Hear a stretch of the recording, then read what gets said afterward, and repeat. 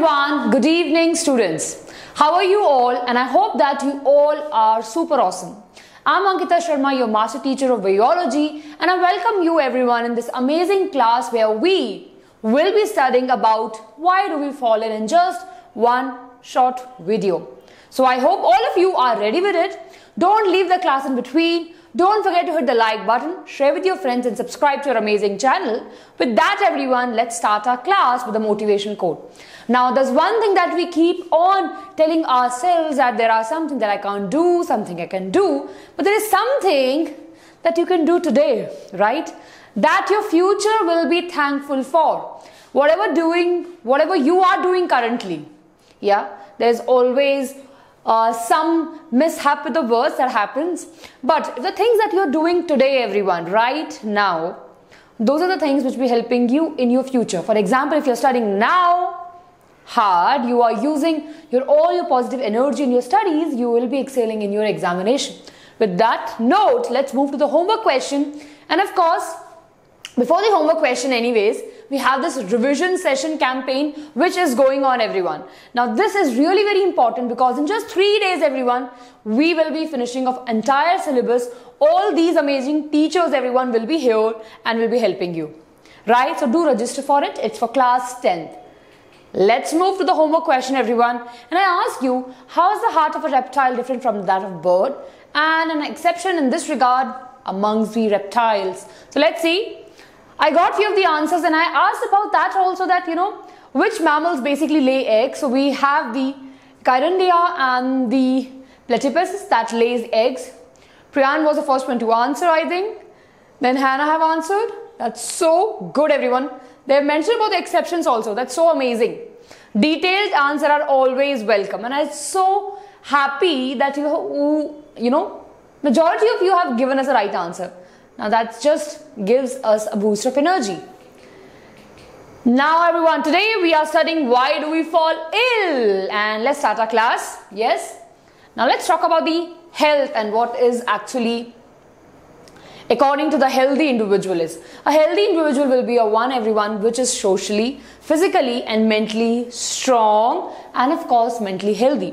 A person who is aware about the surrounding, a person who is aware about his body, and a person who is aware about and conscious about to do the things that are really important for the surrounding and for of themselves also.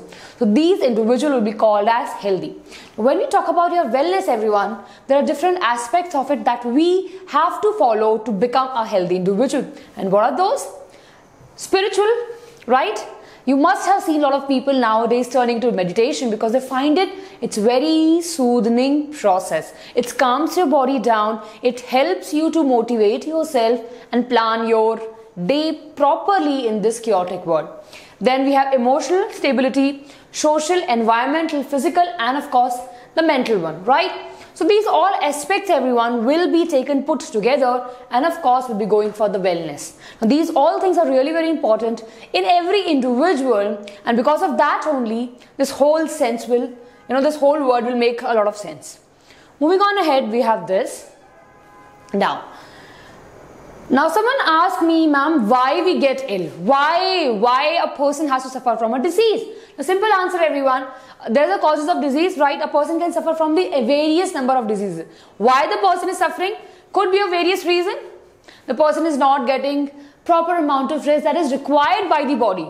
For example, tomorrow is your exam and maybe today you will study throughout the night, and maybe during the examination time when you're writing, you might feel drowsy. You might feel that you're not able to concentrate fully. These are the things happens everyone if you're not taking adequate rest. So rest is super important. Then comes healthy food and unhealthy food. So your parents, your teachers, everyone will keep on telling you to eat healthy food. But what happens? You don't listen. We usually eat the junk food, ended up giving up more of laziness and of course doing problem in our digestion process also. Hence these things are the unhealthy food which leads to the causes of diseases. Next everyone, lack of exercise. Now you are kids, now you are all students, you go to the school, you play, so I hope that you are doing right amount of exercise. Please keep on doing that, because if you don't do it, that will be the major cause of disease that you can have. Disconnect with the nature, stress, negative thoughts, environmental pollution, very important everyone, and unhealthy habits. These are the things that can cause your disease everyone. Now when we're talking about disease, let's see what are the disease and what are the two different types of the disease we have. So we can differentiate the disease on base of two. First of all, first we have the duration and the other will be how this infection is spreading. So in the duration everyone, we have acute and the chronic. Now acute are the disease which are there for a very short time, common cold or the cough, right? They will be there for a very short time. Short duration responds well to the treatment. Now these are very short-term diseases. On the other hand everyone, we have the chronic disease. There are long-term diseases like AIDS, diabetes, right? It will be there for a very long time, and of course difficulty in the treatment is also one of the major challenge in these diseases. Next everyone, based on the causes we can see there are two different types of diseases, non-infectious and infectious. As the word say, non-infectious are the diseases that cannot be spread from one person to the other person. For example, if I am suffering from one disease, I will not be able to give it to anyone. That disease is the non-infectious diseases. Okay. Now, of course, in this we can have a heart attack, asthma, right? In the infectious diseases, everyone, these are the diseases that can cause from one person to the other person, easily spread. What it could be? Typhoid, tuberculosis. Now these are the diseases that can easily transfer from one person to the other person, and that's why they're called as the infectious diseases everyone. Let's see. Now over here everyone, we have a lot of infectious agent. We'll be talking about this everyone in bit more detail, but if you see on the screen, there are variety of the microbes everyone which causes diseases. Worms, bacteria, fungi, virus and protozoa. Let's see the different types of human diseases they usually cause. So everyone, here's a table. I would request all of you to take a screenshot of it. Can you see everyone? Bacteria causes tuberculosis, pneumonia, right? Common examples. Tetanus, okay? There are things that are mentioned in your textbook. Virus, AIDS, HIV, influenza, herpes, polio, common cold, measles, chickenpox, fungi, athlete foots, right? Ringworm, protozoa, amoebasis. See everyone, these are the malaria, very common. Then we have the parasites, hookworm, filariasis. This you have studied. The elephantiasis, right? Very, very important disease that are mentioned in your textbook. Okay? Now you should remember this everyone.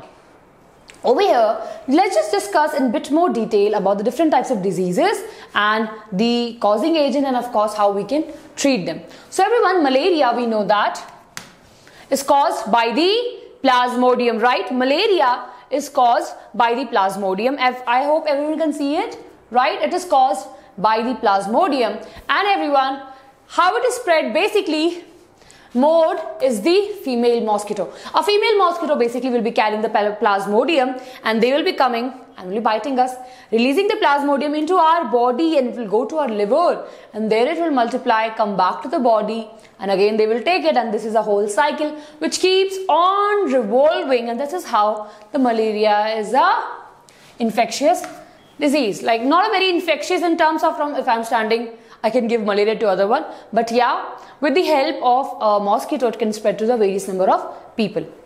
So disease, malaria, causing agent is plasmodium. Then we have mode of transmission by the bite of a female mosquito, and control is the use of the quinine. It's a drug that can use, and of course what is the prevention? We have to assure that no mosquitoes are around, and definitely using some kind of mosquito repellent, or of course keeping the environment clean so that the mosquitoes are not coming. Next everyone, diarrhea, protozoa, bacteria, virus, any of the thing can cause of a diarrhea. Contaminated food and water especially, ORS and of course sugar solution can help us, and of course proper hygiene and the proper sanitation will help in prevention from the diarrhea. Then we have cholera everyone, caused by the Vibrio cholera, right? Contaminated food and the water everyone. If you are drinking contaminated food or water, we might get it. There are a lot of antibodies, antibiotics we can take, and of course for this also proper sanitation is important. Now this everyone, typhoid and tuberculosis are super important disease. So we have the Salmonella typhi everyone. This is the causing agent, right? usually coming from the contaminated food and contaminated water. Antibiotics are the use, and of course we have to assure that we're drinking clear water. Tuberculosis, Mycobacterium tuberculosis, everyone. Again, same things, lot of wheezing will occur, a lot of cough will be there in the symptoms. Okay, and of course we have this, and there are basically proper medicines that are provided for these type of diseases. Let's move ahead. Now we have some of the viral diseases, everyone. Okay, we have hepatitis, rabies, AIDS and influenza. So they have given a list. You can take a screenshot of it, everyone, and then we are good to go ahead. Let's move. Now, when we talk about the infectious diseases, everyone, they can be spread from one person to the other person through a various modes, basically. There are various modes of transmission. Let's see them. First, we have the air, right? Tuberculosis, common cold, normal. If I'm sneezing here and if I'm suffering from the influenza virus, I might give it to the other people who are surrounding me. So this is an airborne disease, right? Air, spreading through the air. Then, everyone, we have water. Coming from the water, dirty water. Over here we have the cholera and the typhoid. Then we have the sexual transmitted diseases that are usually caused if a person who is suffering is indulging in a physical act with the other person, and that will be giving us AIDS or syphilis and different types of other STDs. Moving on to the last one, everyone, this is a vector. Now vector, everyone, can you see? Mosquito. A person who is suffering, right, is completely fine, and there's one mosquito, bit him and go to the completely healthy person. From this, the vectors can actually transfer these various diseases. So that's why we'll be considering the vector-borne diseases also. Okay, let's move ahead. How we can prevent the diseases, everyone? Now this is all about disease. Now comes the important thing, how we can prevent it. So basic things, everyone: cleaning ourselves, cleaning our surrounding clean, then of course have proper sanitation, washing our hands before and after the food. Yes, and of course what? Healthy diet is important, taking our medicines on time, taking vaccination and spreading awareness. These are the common things that we can do to prevent ourselves and the others from getting any sort of disease. Okay, so once we are doing it, what will happen? You and me, the other people around, will be completely aware about it, and they can also keep themselves basically protected. Okay, let's move ahead, everyone. And the last topic that we have, everyone, is the prevention, and that we have typically the vaccines. We have discussed in detail in the classes, everyone. If you haven't watched their classes, go, and there's a huge playlist of Umang series for 9th class, in which basically we talked about our vaccinations and the immunization. Now vaccines, everyone, are the sure shot method of the protection. They will have sometime killed microbes or weakened microbes, and those microbes will be injected into our body. Now once these microbes enter in our body, everyone, they fight with the body cells that we have in our body, the immune cells. During this fighting, everyone, we know that usually our body cells, win because the microbes are a bit more weak or they are dead. But there are special type of cells, basically B memory cells, which goes to the brain and say that to fight this type of microbes, we have to give this type of antibody. So they just keep it safely in their brain. So whenever it is coming to your body can fight. That's how, everyone, the vaccine work. And this is really very important method for the prevention. Chicken pox, measles, hepatitis, everyone, polio's drops we usually take. Now these are some of the common vaccinations that you and I have taken. You can talk to about your parents that, at what age you got your first vaccination and what is the role behind it. And do let me know in the comment section below, did you did that research or not? Okay, I want to know the answer. This is how we'll become the scientist, right? Let's move ahead, everyone, and see this. With this, we have the amazing quiz time. Let's see the first question. Which of these is caused by a virus? Everyone, which of these is caused by a virus? Typhoid, ringworm, common cold, or all of these? The right answer is common cold, everyone, as you all are right. The right answer is common cold. Common cold is caused by the virus, whereas typhoid, bacteria, ringworm by the fungi. Question number 2 on your screen, everyone. An organism that spread diseases and infection is called as? What do you think? Organism that is spreading the diseases is called as what? Pathogen, host, vector, or both B and C? You're right, everyone. Option number C is right, vectors. Question number 3, everyone on your screen. Let's see. The principle of vaccination was discovered by who? Discovered the principle of vaccination? Who actually invented it? Come on. Yes, your answer is right, everyone. Option number A is right, Edward Jenner. Now you must have read that during the time of the cowpox infection, he basically did this research and this discovery. So you remember, right, what he did? He saw that people who are actually the maids who are working with the cattle are completely safe from the smallpox. So he observed it that the cows also suffer from the smallpox, right? And from their body, some of the antibodies must have entered into the females, the maid's body, and have given them the immunity to fight. And basically they took their blood, mixed it with and injected into the people suffering from the cowpox disease, and they were cured. So this is how the discoveries occur, everyone. Question number 4 on your screen. African sleeping sickness is caused by African sleeping sickness is the parasite disease, everyone. And the right answer is option number A, trypanosome, right?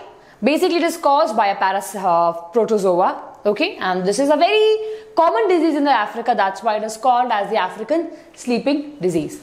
Question number 5, everyone, on your screen. Antibiotics work against fungi, virus, bacteria, or all of these? And the right answer is the bacteria. They don't work against the virus, and of course they don't work against the fungi. They work only against the bacteria, everyone. Okay, with this we are end of the class here, at the end of the class, everyone. But next we have more of the things for you, like the thank you note, right? I don't know whether I'm the yellow one or you are the white one, but yeah, we are just thankful that you are here studying with us. And don't forget to hit the like button, everyone. That's really appreciate our efforts over here. Moving on, everyone, we have a homework question for you. So I'm moving aside. Do take a screenshot. Antibodies should be used and necessary. Administrating the right doses. Give reason. So we know that we use antibodies, but how we should use it and what is the doses of it that we should use, you have to write that answer. So I'll be waiting for your answers. Moving ahead, everyone, we have this list of amazing students who were with us and who did awesome in their board examination, be it 12th class, 10th class, ICSE, KPPY exam, and PRMO. So you can be a part of us, everyone. Don't forget this, a revision camp is coming very soon, in which we will be talking about the great things. Okay, so I want you to join these classes, everyone. Register now. With that, everyone, time's up. I'm leaving the class with my email address. If you want to reach out to me, please reach out to me. Don't forget to hit the like button, everyone. Share with your friends and subscribe to the channel. And bell icon, everyone, is super important because you will get the notification when we are putting up our next video. On that note, bye-bye, everyone. All the best for your learning. Lots of love. Bye-bye.